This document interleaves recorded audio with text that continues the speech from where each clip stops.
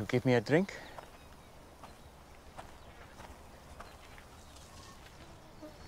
Did you hear me? That bad, huh? What?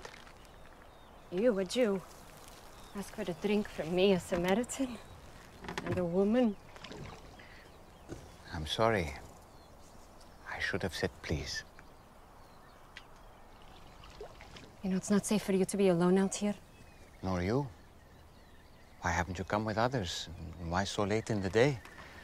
Don't women come to the wells in the cool of the morning? Yeah, well, none of them will be seen with me, so I have to come out now, in the heat, as you have so kindly reminded me. Why won't they be seen with you? Long story. I'd still like a drink of water if you can spare it. Amazing what a parched throat will do.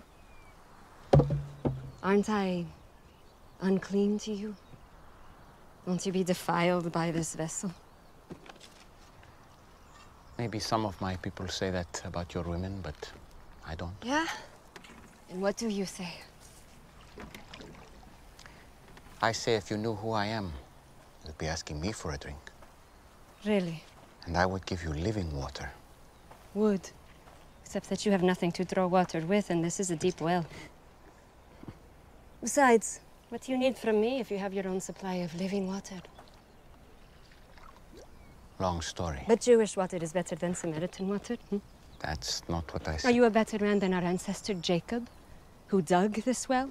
Your water is better than his? I know Jacob. And everyone who drinks this water will thirst again. But whoever drinks the water that I give him will never be thirsty again. Wouldn't that be nice? The water I give will become in a person a spring of water welling up to eternal life. Really? Yes, really. Prove it. First, go and call your husband and come back. I will show you both. I don't have a husband. You are right. You've had 5 husbands. And the man you're living with now is not your husband. Oh, I see. You're a prophet. You're here to preach at me. No. Usually the one good thing about coming here alone is I can escape being condemned. I'm not here to condemn you. I've made mistakes. Too many. But it's men like you who have made it impossible for me to do anything about it. How? Our ancestors worshipped on this mountain. But you Jews insist Jerusalem is the only place for true worship. They say that because the temple is there. Exactly where we're not allowed. I'm here to break those barriers. And the time is coming when neither on this mountain nor in Jerusalem will you worship the Father.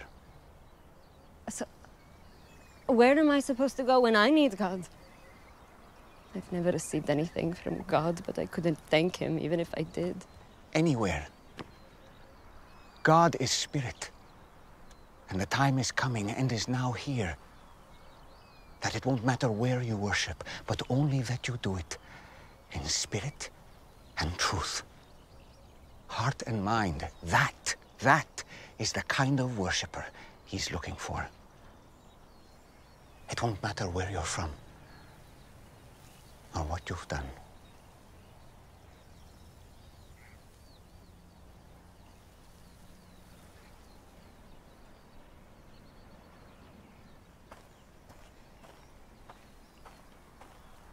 Do you believe what I'm telling you? Until the Messiah comes and explains everything and sorts this mess out, including me, I don't trust in anyone. You're wrong when you say that you've never received anything from God. This Messiah you speak of, I am he. The first one was named Ramin. You were a woman of purity who was excited to be married. But he wasn't a good man. He hurt you. And it made you question marriage and even the practice of your faith. Stop it. The second was Farzad.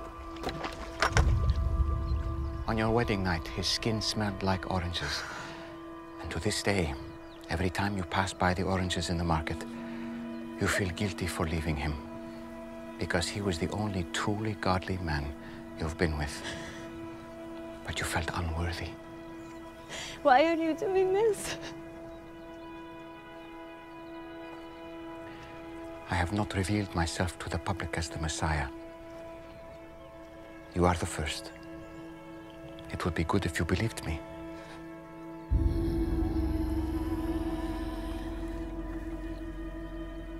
You picked the wrong person. I came to Samaria just to meet you.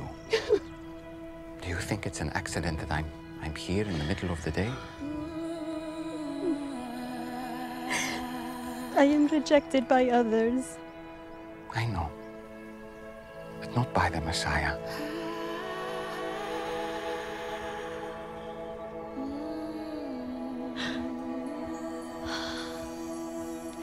And you know these things because you are the Christ.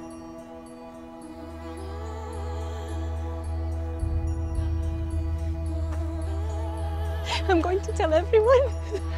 I was counting on it. Spirit and truth. Spirit and truth. It won't be all about mountains or temples. Soon, just the heart. You promise. I promise. This man told me everything I've done. Oh, he must be the Christ!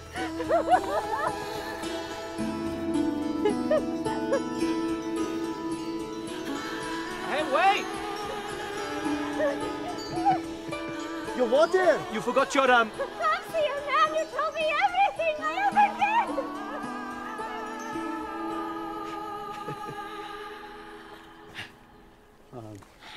Rabbi, we got food.